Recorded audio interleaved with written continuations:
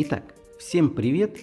Тема сегодняшнего видео – это все этапы в ремонте и в отделке. У меня на канале сейчас есть видео «Без чего нельзя начинать вообще ремонт квартиры или дома». Вкратце об этом сейчас я вам расскажу. Меня зовут Владимир, вы на канале ТВА «Ремонт». Итак, начинать всегда необходимо весь ремонт – это с дизайн-проекта. Дизайн-проект профессиональный, который делается, это не только, например, красивые картинки, срисованные на компьютере и показываются, вот как у вас будет красиво. Там достаточно много технических моментов. То есть, например, в дизайн-проекте есть общий обмерочный чертеж, далее чертеж с демонтажными работами, далее чертеж с монтажными работами, соответственно, электрика, двери, мебель – это все отдельные чертежи. Картинки в дизайн-проекте занимают львиную только долю на обложке и в конце в виде фотографий, чтобы визуализировать результат. Так вот, бежать к дизайнерам не обязательно. Все эти вещи вы можете сделать самостоятельно. Очень все просто делается. Если у вас есть компьютер, вы с ним хорошо дружите, скачайте простую программу 3D Sweet Home. Буквально через 10 минут вы разберетесь в ней, как что делать, спокойно это сделаете. Второе. Берете просто листик бумаги, даже рисуем некоторым не в масштабе, а чисто условно обозначив границы комнат всех помещений в вашем доме или квартире, вы можете спокойно, схематично нарисовать, например, те же самые, как будет располагаться кровати, шкафы, где будет висеть кондиционер, где будет у вас кухня будет прямая, поворотная, двери будут открываться внаружи или открываться вовнутрь. После этого самый простой и очень крутой и действенный способ, который вам поможет, это делается очень просто. Идете в детский магазин, покупаете детский мелок, приходите к себе же на квартиру, вы отмеряете, где должны быть кровати, где должны быть тумбочки, и где будет стоять шкаф, как будут открываться двери, и после этого у вас сразу появится решение, где должен стоять кондиционер. После этого вы, соответственно, уже можете начинать приступать к ремонту, потому что вы понимаете, где и как и что у вас располагается в квартире. Если что-то придется перенести и не хватает пространства в комнате, соответственно, первым этапом у нас идет демонтажные работы. План демонтажных работ очень прост. Обозначаем, например, те перегородки, которые сносятся, другим цветом. И возводимые перегородки можно или пунктиром, или тоже другим цветом на листике от руки просто отобразить детскими карандашами. Если у вас вторичка, соответственно, в любом случае демонтаж практически всего происходит во вторичках, потому что зачастую кроме несущих стен, во вторичках сохранять не нужно вообще ничего. Если только предыдущий владелец квартиры не сделал перед этим хороший качественный ремонт. Перегородки во вторичке всегда отвратительны, независимо года строения его. Потому что, когда раньше строили, такое ощущение, что не было ни уровня, ничего. Перепады во вторичках стен иногда доходят до 5-7 сантиметров на 2,5 метра. Это какой завал бешеный. Мои рекомендации: в новостройке мы, соответственно, убираем перегородки, те, которые нам нужно перенести. Во вторичке проверьте, правда, уровни, вдруг вам повезло и кто-то делал ремонт, но если нет, сносите все, кроме капитальных стен. Поверьте, трудоемкость, да, чуть-чуть будет увеличена, но качество будет намного лучше, потому что отштукатурить вот такой слой или выровнять, это те же самые встанет деньги, как и по материалу, как и по непосредственно работам. Следующее, после демонтажа у нас, соответственно, монтажные работы. Монтажные работы, под монтажными работами мы подразумеваем возведение перегородок, конструктивов. То есть, если у вас перенос идет какой-то перегородки, вы ее, соответственно, на этом этапе монтируете. Перегородки можно сделать из гипсокартона, из пеноблока, из кирпича, из гипсопазовых блоков. У каждого этого материала есть свои достоинства и недостатки, но в общем массе я вам скажу, что лучше хорошие шумоизоляционные свойства и меньше создается геморроя по прокладке потом коммуникаций, соответственно, гипсокартон. Только гипсокартоновые перегородки правильно надо монтировать. В общих словах скажу так: обязательно все перегородки из гипсокартона делайте в 2 слоя. Шумоизоляцию вы можете делать как в 1, так и в 2 слоя, то есть в принципе это приемлемо. Там, где висят, например, будут тяжелые вещи висеть, телевизоры, консоли, там, где телевизоры закладные особо не требуются, а вот, например, там, где консоль, перестраховаться можно и сделать непосредственно закладные из фанеры. Следующим этапом в вашем ремонте будет прокладка электрики или штукатурка, или стяжка. То есть, что это? Черновые подготовка. Почему я объединил электромонтажная штукатурка или стяжка? Смотрите, в некоторых домах или квартирах электромонтажные работы делаются по полу. В некоторых домах стены очень хорошо сделаны. Электромонтажные работы, например, на качественных стенах, сделанных типа из пеноблока с маленьким отклонением по высоте, я бы рекомендовал делать сначала электромонтажные работы, а потом штукатурные работы. Проштробив непосредственно в стены, спрятав туда в штробы провода, сделали штукатурку, и у вас получается дзен. Если кто-то говорит, что можно сделать наоборот, сначала отштукатурить, а потом, соответственно, сделать электромонтажный, он будет также прав. Но нам больше нравится, и мы на своих объектах применяем способ наоборот. Мы сначала штробим стены, потом прокладываем провода, а потом штукатурим. Если кто-то вам сделал провода просто поверх стены и говорит штукатурьте, заставляйте переделывать, это абсолютно неправильно. Потому что у вас будет перерасход непосредственно по штукатурке. Так вот, после того, как вы сделали коммуникации непосредственно по электрике, вы уже можете думать о штукатурке, выставлять маяки. Также еще немаловажным является это замена коммуникаций, связанных с отоплением.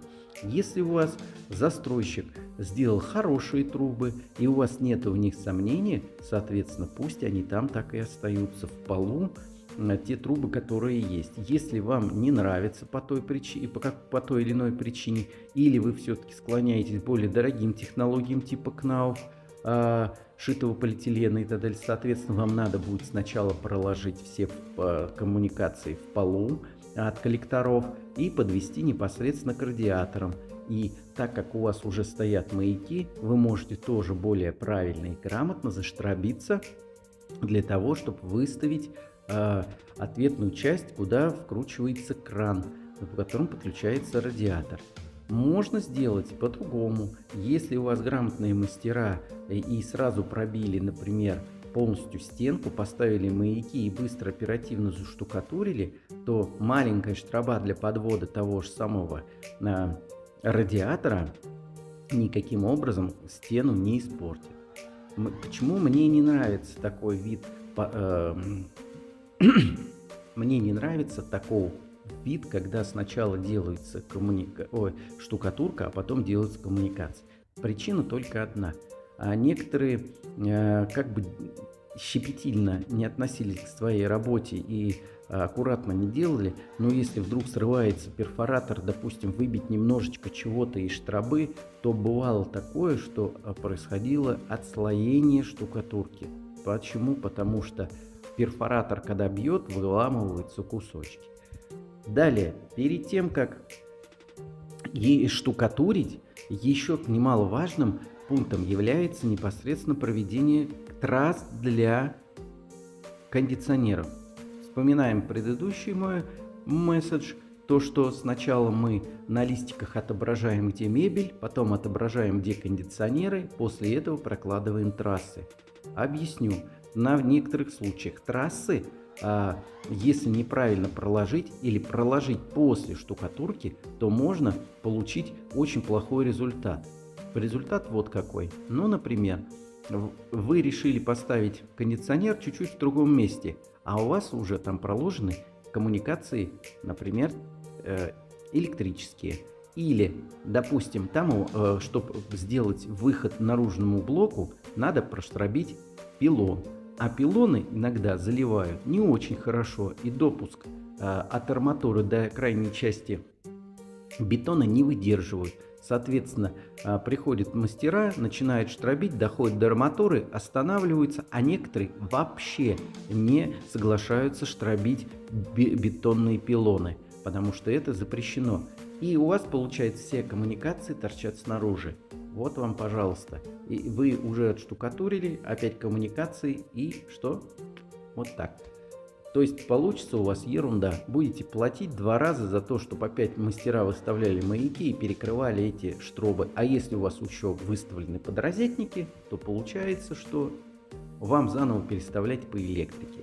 Далее, при более длинных трассах, например, тех же самых капельников, штробится иногда очень длинные этапы на штукатурке. Соответственно, если штукатурка сделана только недавно и они начали штробить, опять же повторюсь, есть вероятность отслоения. Если ты будешь свою работу аккуратно прорезать, то ребят, которые пришли смонтировать кондиционер, они могут просто бабахать, и может произойти отслоение. Вот, так что сначала коммуникации, потом штукатурка. Подытожили. Также сначала коммуникации, потом стяжка. Подытожили. Если вам необходимо сделать шумоизоляционные какие-то работы, соответственно, это тоже надо учесть в плане ваших работ на этом этапе. Потому что некоторые стенки не обязательно штукатурить, соответственно, вам необходимо будет сделать шумоизоляцию. Шумоизоляцию в новостройках, если у вас сделано из пеноблоков, обязательно делать. Если финансы есть, позволяет, поверьте мне, лучше потратиться на шумоизоляцию как минимум хотя бы от соседей слева, справа. Вверх и вниз не берем.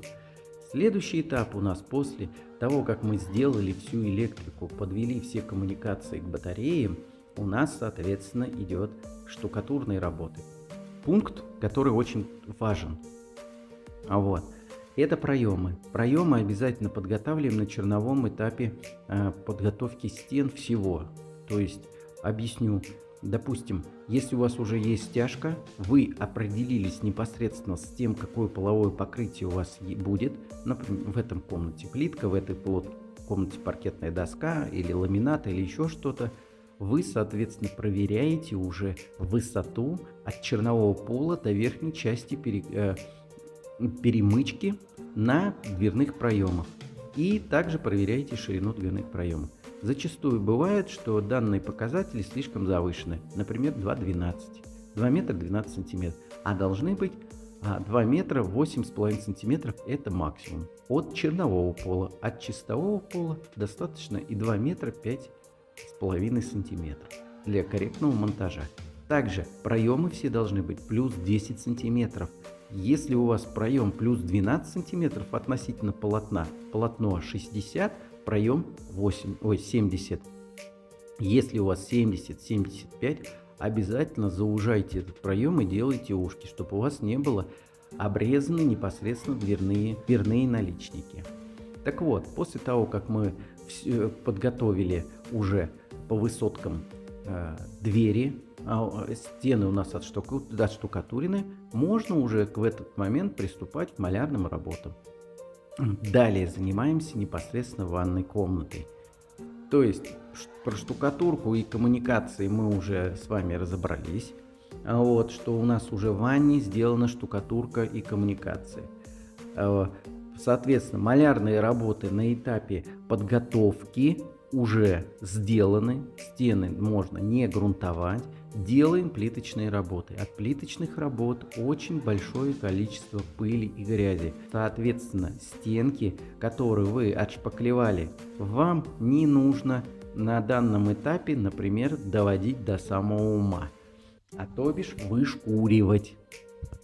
После этого, после того, как вы сделали плиточные работы, они могут быть в ванне, в коридоре, на кухне, после этого вы можете спокойно закрыть данное помещение пленкой, чтобы туда грязь не летела, на полу расстелить картон и дальше подготавливать стены. Стены подготавливаем, то бишь уже отшкуриваем, грунтуем и подходим к финишному этапу. Кстати, по поводу подготовки потолков. Я почему этот процесс пока оттягиваю, сейчас объясню. Он может встать в этап исполнения как немного ранее, на этапе чернового, это, например, когда штукатурка сделана, и на этап, когда уже идет финиш и остается только оклеить обои. Теперь объясняю про потолок и так, и так. Начну с простого. Если у вас везде натяжной потолок, то мои рекомендации сделать обагечивание потолка на этапе том, который перед той же самой, например, грунтовкой или перед тем, как клеить или окрашивать.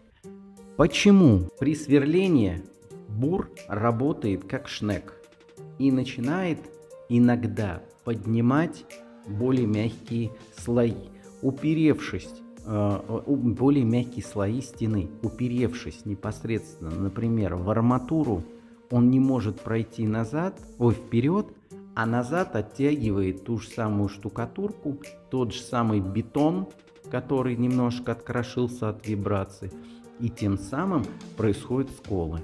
Далее, если ребята монтируют пневмопистолетами, при некоторых случаях при выстреле получается также разрушение непосредственно штукатурного слоя и требует, соответственно, ремонта на данном этапе.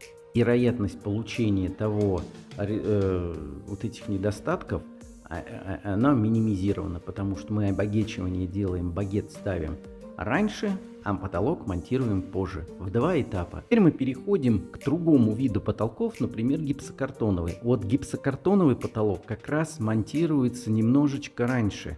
Его можно монтировать до начала малярных работ на стенах. Потому что, например, в этом случае есть вероятность того, что у вас там будет, например, монтаж тех же самых молдингов. Эти молдинги можно смонтировать на черновой подготовке непосредственно гипсокартона на малярном этапе. И подготовку уже стены, подводку непосредственно молдинга и стены, и потолка, сопряжение вот этот узел на том этапе, конечно же, подготовить будет более грамотно, и тем самым вероятность образования трещин будет минимальна. Если у вас натяжной потолок, обагечивание делаем до обоев и до окраски. Если у вас гипсокартоновый, то потолок мы делаем до начала, можно делать до начала малярных работ. И делать параллельно эти этапы: подготовка малярки потолка, подготовка малярки стены. Следующим этапом у нас является окраска, оклейка, например, или, допустим, те же самые поклейка фресок, декоративная штукатурка, отделка непосредственно стен. Мы сделали отделку стен, покрасили, все подготовили, перепроверили. Только после этого можно приступать, и лучше всего приступать к установке полового покрытия. К половому покрытию относятся именно кварц-винил, ламинат, линолеум, паркетная доска, инженерная доска. Далее мы укладываем после обоев. Можно его еще уложить после натяжного потолка. Объясню. Например, если вы делаете натяжной потолок, зачастую мастера, которые выполняют данные работы, обрезая профиля, оставляют острые маленькие остатки алюминиевого багета или уронили саморезы. Ходя по финишному покрытию, есть вероятность его повреждения. Но мы на объектах делаем всегда сначала пол, потом мы укладываем половую доску, любую или любой материал, ставим двери, ставим пороги. После этого, соответственно, приходят плинтуса ставим, потом приходит тот, кто натягивает, и натягивает непосредственно, например, натяжные потолки. Вот. Полы, соответственно, все защищены. Скажете, что же делать, например, с обоями? Они же будут греть пушками и так далее. Не бойтесь этого. Самое главное самый главный совет с натяжными потолками только один. Материал, который у вас применен на стенах, например, если это плитка или обои, они должны постоять определенный промежуток времени. С обоями это день-два, все в зависимости от внутренней температуры. С плиткой, в зависимости от форматности и когда вы ее затерли, как минимум неделя. Вот, в этом случае тогда повреждение от монтажа натяжного потолка будет минимально. Пушку направили непосредственно на стенку, быстро высыхает, заворачиваются швы у обоев. Или, например, отщелкивается плитка. Такое тоже бывало. Вот. Ну и, соответственно, финишным мы сейчас уже определили натяжной потолок. Входная дверь. Входную дверь нужно ставить, по моему мнению, на самом первом этапе. Исключения только вот какие. Например, если у вас вторичка, и во вторичке стоит хорошая металлическая дверь, но она вам не нравится, вы хотите ее заменить, соответственно, установка двери входной будет производиться непосредственно перед этапом подготовки откосов входной двери. В остальных случаях, если мы говорим опять же про новостройки, там где двери это фольга, или вообще раньше деревянные были, а сейчас это кусок фольги, который прорезается канцелярским ножом, то, соответственно, дверь надо ставить на первом этапе. Почему? Потому что на объекте очень много ценного. Вы скажете, как же так? Дверь повредится, дверь испортится. Или я не хочу отдавать ключи непосредственно чужим людям, которых я вижу первый день. Проблем никаких. Всегда отдавайте ключик непосредственно от нижней части, личинка. Здесь два варианта. Можно пойти купить за 400 рублей любую личинку, сразу же ее на первом же этапе поменять, раздать людям ключи от этой личинки, а та, которая у вас заводская, положить ее в карман, отнести домой и положить до востребования. На выходе, после того, как бригады все закончат и все сделают, вы просите прораба или исполнителя работ заменить личинку обратно. При этом ключи он в руках держать не будет и их никуда не сможет деть. Вот. Далее, если дверь мы делаем на начальном этапе, мы ее очень хорошо защищаем и очень хорошо ее оберегаем. Аккуратно стараемся вносить материал. Пороги все проклеиваем, всю дверь несколькими слоями, иногда картоном, утеплителем и еще чем-то. Все это заделываем, особенно с внутренней стороны. С наружной стороны повреждения двери маловероятно, с внутренней вероятность повреждений большой, поэтому мы защищаем очень хорошо, так что не бойтесь. А вот, все, всем спасибо, всем пока.